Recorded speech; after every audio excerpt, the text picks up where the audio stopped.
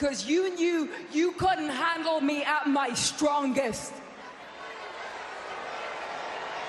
So don't act like I owe you anything. Don't act like you did anything for me or anybody else. I have spent more time in this company than you have. I have accomplished more in this company than you have. You are not better than me. If you want to talk about being the GOAT, you want to talk about being the best, well then fight me one-on-one, give me my rematch, and prove that you are as good as you say you are.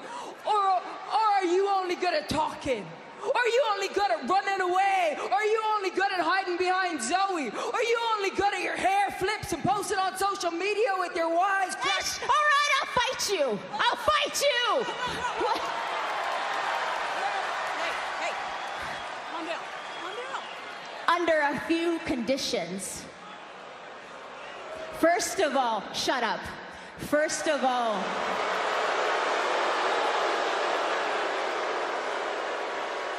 you need to go through her first. You didn't beat her yet. Done. Oh yeah? You're gonna beat the fastest rising star in WWE just like that, really? Done. I'm also gonna need you to do something else. When she beats you, I'm gonna need you to get on your knees. And I'm gonna need you to say, "Thank you, Trish."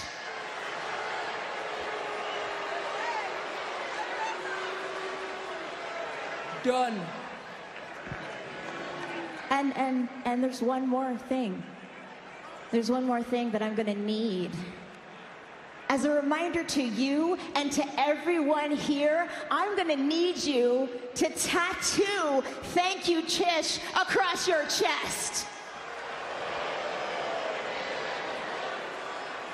Done.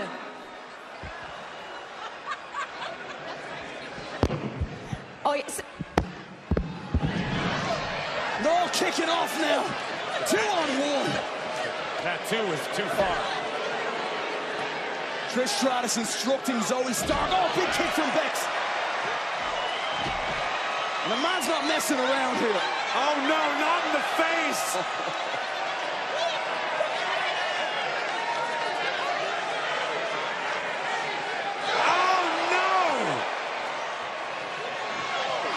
Becky Lynch, too quick, too strong.